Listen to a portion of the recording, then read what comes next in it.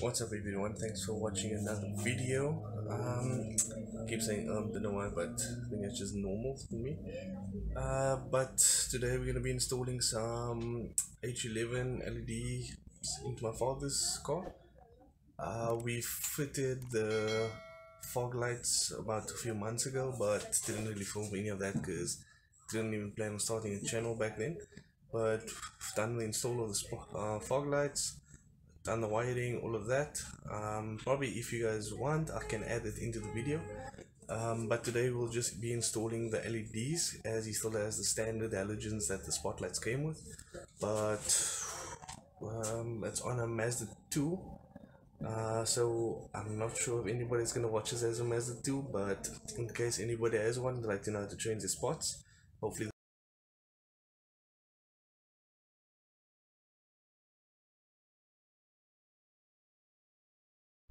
these over here are the H11 8000K LED bulbs we'll be installing in my father's car.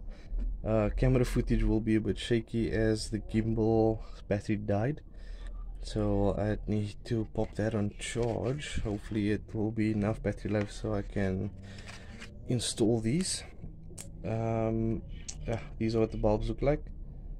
So you know, those standard C6 bulbs usually come in like a silver housing, so I'm not sure if these are better quality or if these are the same thing. Let me just hopefully sit you guys down on the tripod and get a time lapse of installing. Alright, so the tools we'll be using would be a torque set, spline set, a flat. Just remove this cover over here. Once you remove the cover, there will be a few screws or splines underneath the bumper so you can get your hand underneath. But I'll put you guys on the tripod while I do that and get the bulbs fitted.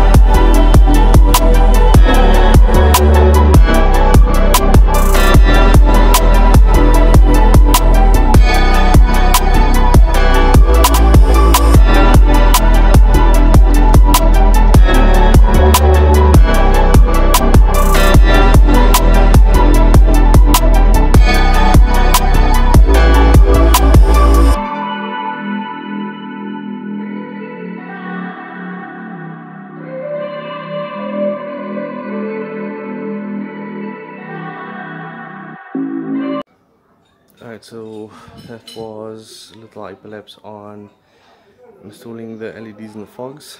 I'll just put you guys down. It's probably gonna cause a bit of a glare on the camera, but let's see.